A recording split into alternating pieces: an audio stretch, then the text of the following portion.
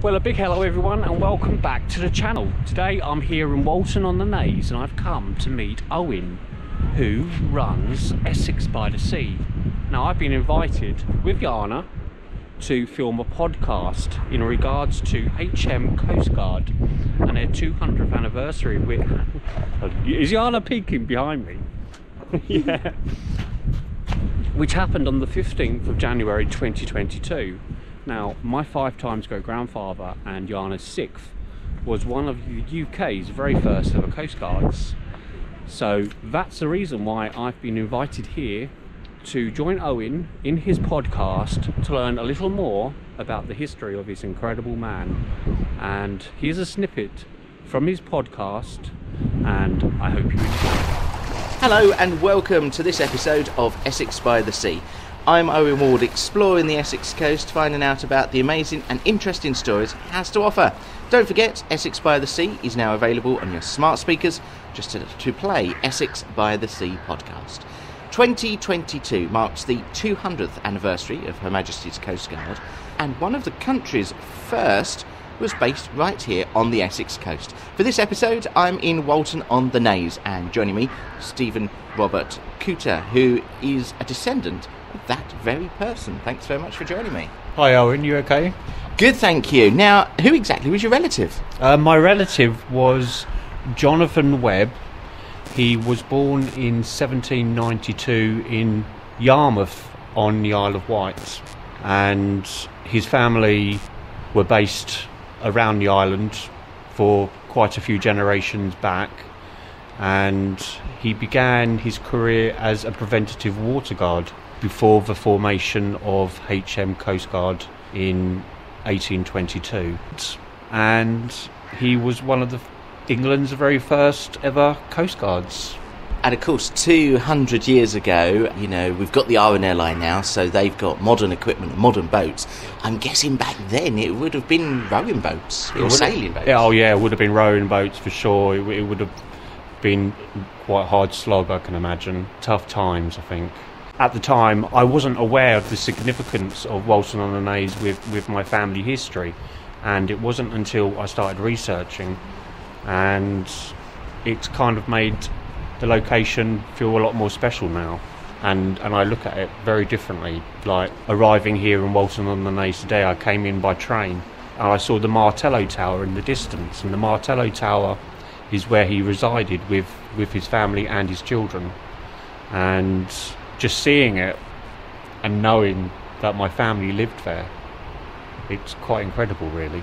And there are monuments to the people who protected the coastline and helped save lives around here in Walton. But obviously the Martello Towers stood in Walton for decades, and I believe that Jonathan is actually also buried here in the town. He is. He's buried over at the church, which is St Andrew's Church. He's buried there with his wife and his infant son. Sadly, his grave doesn't exist anymore. And they've built a road right through where the cemetery was, which is a shame. So it's quite likely that he could actually be buried underneath the road, which is a crying shame, really. With the Martello Tower, it's extremely cold and very damp in there, and the conditions of living there must have been ghastly. The dates continue from the records, because he then came back to Walton, is that right? Yeah, so he was back here in Walton from 1842 until his death, and his wife's family were actually involved with the Royal Navy. His wife Jane, her first cousin, fought at the Battle of Copenhagen in 1801. This was during the French Revolutionary Wars, and he was on board a ship called HMS Saturn, and her second cousin fought at the Battle of Trafalgar, and he was on board HMS Victory. So Jonathan Webb was a coastguard in total for 50 years. That's quite some service as well. That's a very long time, and he was admirated at the very end of his life. So he was admirated in 1860, so he was invited to London, and he was very proud of that, because in the 1861 census he actually recorded his occupation as a super admirated coastguard. So he must have been a very proud man. Jonathan's story obviously would be one of hundreds then from the ancestors that you've researched. Were you surprised by quite how significant Jonathan's story was? I was very surprised. I certainly wasn't expecting a coastguard in my family tree. To be honest with you, I wasn't sure what I was expecting when I first started researching. I didn't think I'd find much more than probably agricultural labourers. I mean, how easy was it to find Jonathan's history out? Has the access to the records on the internet made it a lot easier from when you first started all those years ago? When I first started, the internet was still in its very early stages, because we're looking at the 1990s here.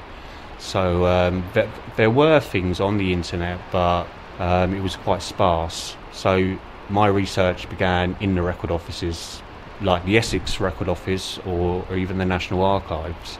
And the National Archives has an incredible collection of Coastguard records. So you can actually download Coastguard. If there's anyone out there who has connections with HM Coastguard and they want to research their own connection, then definitely check out the National Archives, because your ancestors' records are going to be recorded with them, and it shows their movements and all of the stations where they were listed over their career. As you say, we are here in Walton, just alongside the pier. The sun is shining, the sea looks relatively calm today, very idyllic, with the golden beaches just in front of us. The weather, of course, isn't always quite like that here in Walton, and I'm sure that Jonathan Webb and all of the Coastguard and Admiral and I lifeboat crews have experienced slightly rougher seas than we have today. You've posted a video on YouTube, as I say, the link is in the description. What's been the response from the followers on there? I've had an amazing response actually from the video. I've been interviewed by BBC Essex. An article went into the Daily Gazette for Colchester, and I'm now here with Owen. Do you know what I mean? And I'm doing a podcast about his life. So I'm really pleased that I've managed to record his life in such a way, to be honest with you, because those records are going to be left there for generations to come. Well, Stephen, thank you very much for joining me here on Essex by the Sea. You're very welcome, and I've enjoyed it. Thank you. Don't forget, you can follow Essex by the Sea on social media. You can like us on Twitter. You can find us on Facebook and Instagram as well. So until next time, from Walton-on-the-Naze, thanks very much for listening. A big hello everyone, and welcome back to the channel. Today's episode is a little bit shorter than usual, because here in Walton-on-the-Naze I met up with Owen from Essex by the Sea, and he invited me down here on the coast to do a podcast for his...